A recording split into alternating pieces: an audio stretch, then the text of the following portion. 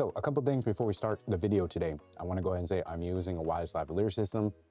I'm still trying to figure out the trickiness as far as getting really good audio for YouTube and everything like that. So please excuse me if it doesn't sound the best. I typically use the Comica VM30 or some kind of other microphone or whatever for the shot, but I want to use a Wtih lavalier system to explain stuff throughout the video. So again, please excuse me if the audio doesn't sound good. I am not good at EQing or doing stuff like this. I don't know how people can get their audio to sound good, especially in an unsounded treated room. I still don't know how people are EQing microphones. But with all out the way, I do want to go ahead and specify that we're going to be talking about using the Sony ZV E10 II or any camera should you be using HDMI over USB. And the studio view probably already know I've covered this in a previous video, but apparently I didn't make it clear enough to people in the comment section. They're telling me that they don't understand after watching the whole entire video. I never really answered the question, should you be using HDMI over USB?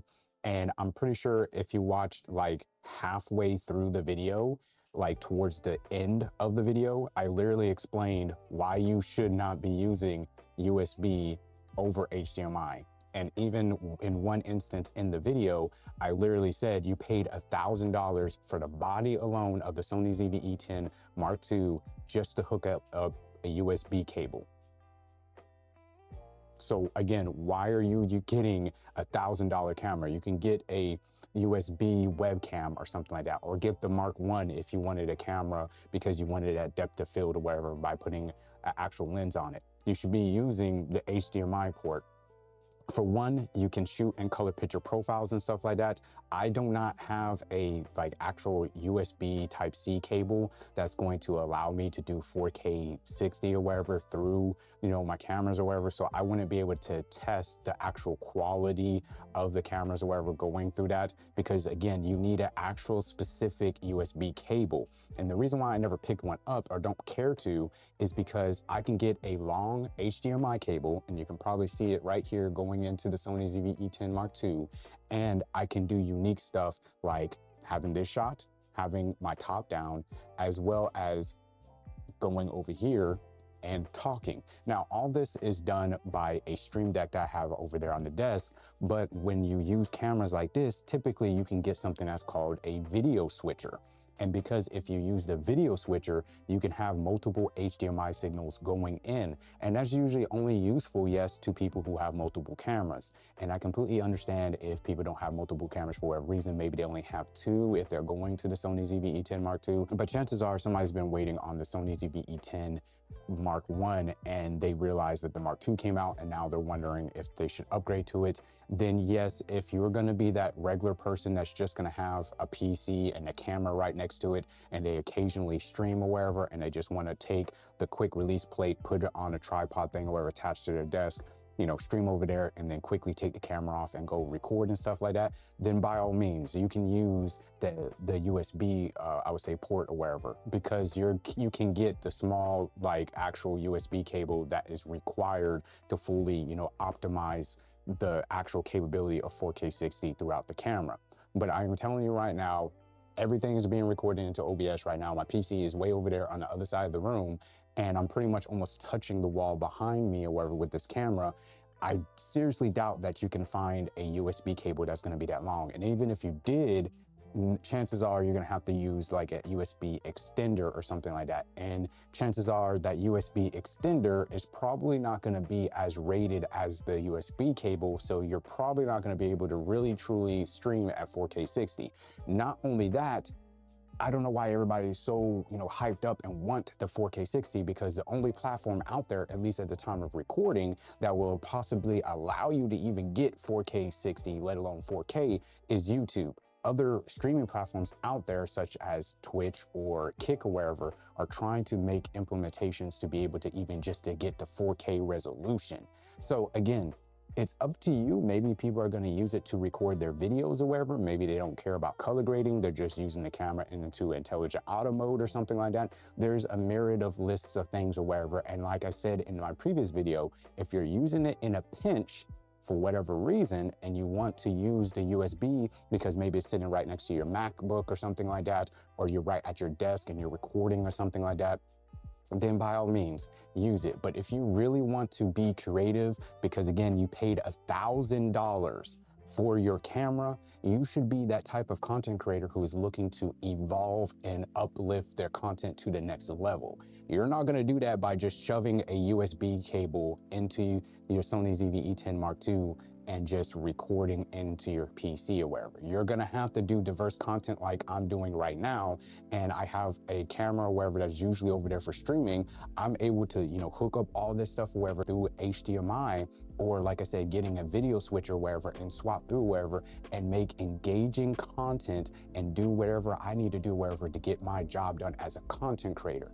That's why I would go with the HDMI port over the USB. Not to mention all my stuff is already color graded because I'm able to use filters within OBS or wherever to apply LUTs and stuff. And yes, you can do that through the video capture source or wherever, because when you plug it to your camera, to your PC, it's going to be recognized as a video capture source. All right, so Future Squid here. I want to go ahead and specify and make it very clear, because apparently people still don't understand it.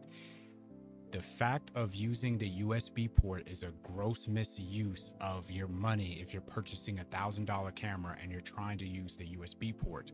For one, like I said in my previous video, you need a very, very specific USB cable that's going to allow you to even hit 4K or even 1080p. Not only that, your computer is going to have a specific USB port anyways that's going to allow that kind of data to go through.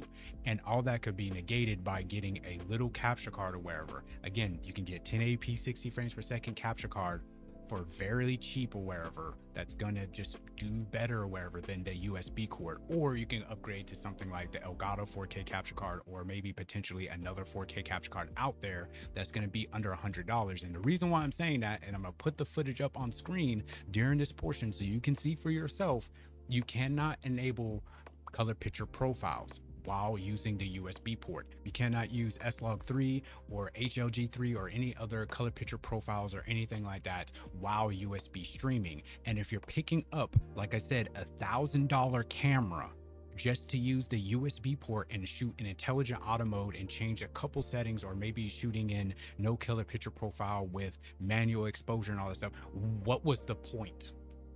Seriously, I don't understand how these people in the comment section and people cannot understand this. Like I said in the previous video, what is the point of getting a $1,000 camera just to put a USB cable in it just to stream? Again, like I've said before, you can get a $100 and something webcam that does 4K 30 and essentially do exactly what you're doing with your $1,000 camera. Oh, but Squid, I want to put a lens or wherever with the low f-stop so I can get background blur, so I can get nice streams for my Twitch and all this stuff. And I'm just gonna tell you straight up, nobody cares about if you have it or not, or whatever, background blur or something. You know what I'm saying? It's just you want it because you don't have it.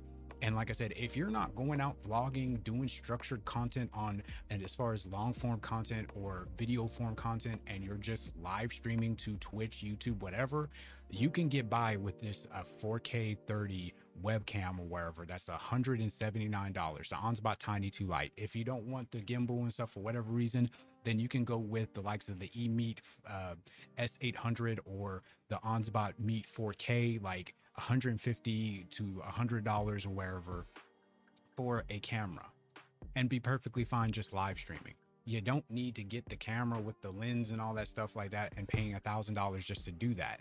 Learn to color grade, learn to apply LUTs and stuff like that. Learn to actually use your camera and be creative with your content.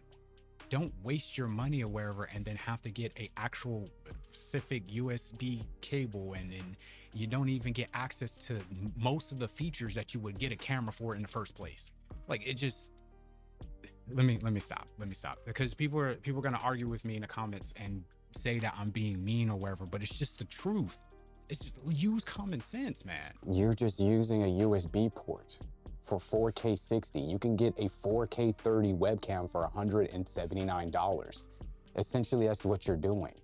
You know what I'm saying? And unless you're getting, like I said, a video switcher, or you're getting, multiple little capture cards or whatever, that's why I recommended, the little $10 capture card or whatever, because essentially 9 times out of 10, people ain't gonna do stuff like this. They're gonna do the boring, I'm gonna stick my USB C cable into the camera or whatever and use it that way and record videos and stuff. And like, I'm not trying to knock anybody's way of doing content creation, but like I've said in my previous video about making expensive, taking expensive gear and using your money correctly towards that expensive gear. Like sometimes it makes sense to get that expensive gear. Sometimes it makes sense to get the less expensive gear. Knowing how to use your money or whatever, doing right money management and not purchasing something that would be a gross misuse of funds.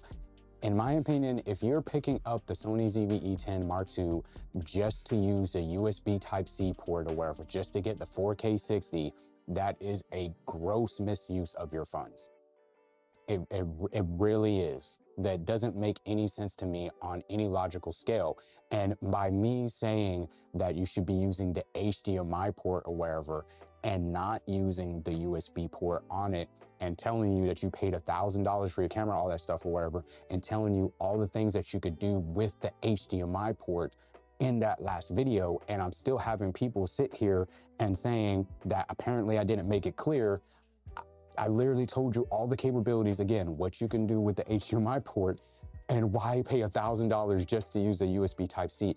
It's there more so for transferring files and stuff like that, being easy to connect or wherever. And is there for a pinch. So you don't have to have, you know, an HDMI cord and stuff like that. It's there for people who are maybe on the go with a laptop or something like that. And, you know, they're out shooting already and they need to sit down and have somewhat of a formal business, maybe a meeting or wherever, somewhere out and about, or they're traveling or something like that. And they can have a single little cord going to their laptop.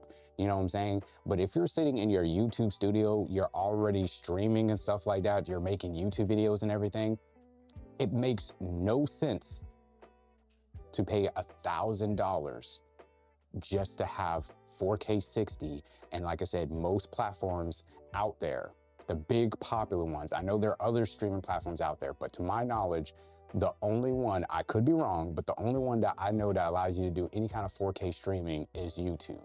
And 9 times out of 10, if you're trying to grow, like I said, as a content creator, you should be looking to do the stuff like I showed off in this video in order to grow as a content creator, because your audience is gonna be like, oh, that's really cool.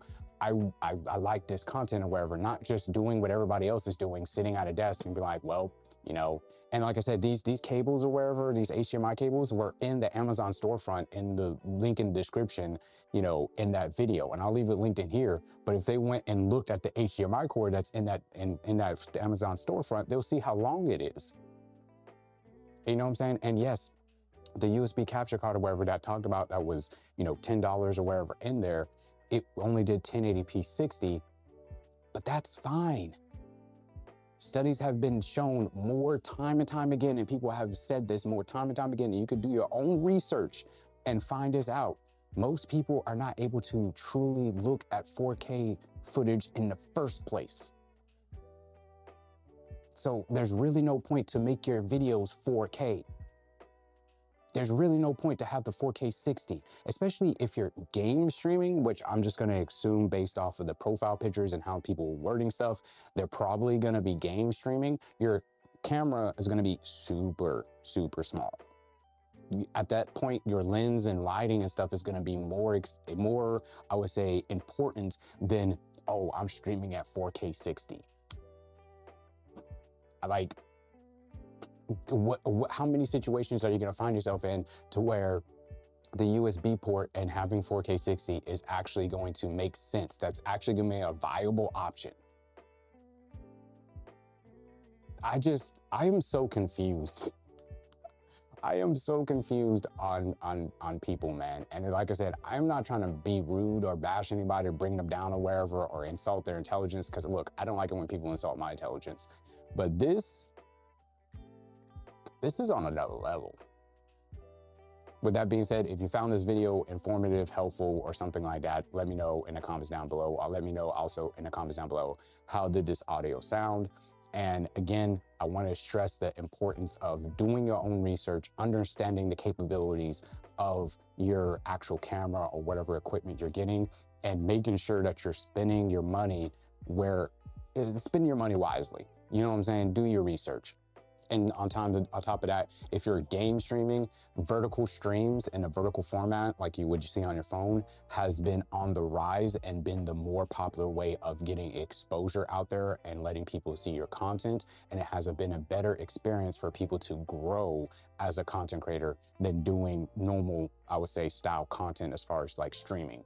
So yeah, you can do the 4K 60 all you want. You just wasted $1,000. But hey, you might got it like that. I don't know. With that being said, I'll catch you guys in the next one. Y'all take care. Have a squid-tastic day. God bless you and yours. And deuces, everybody. Much love.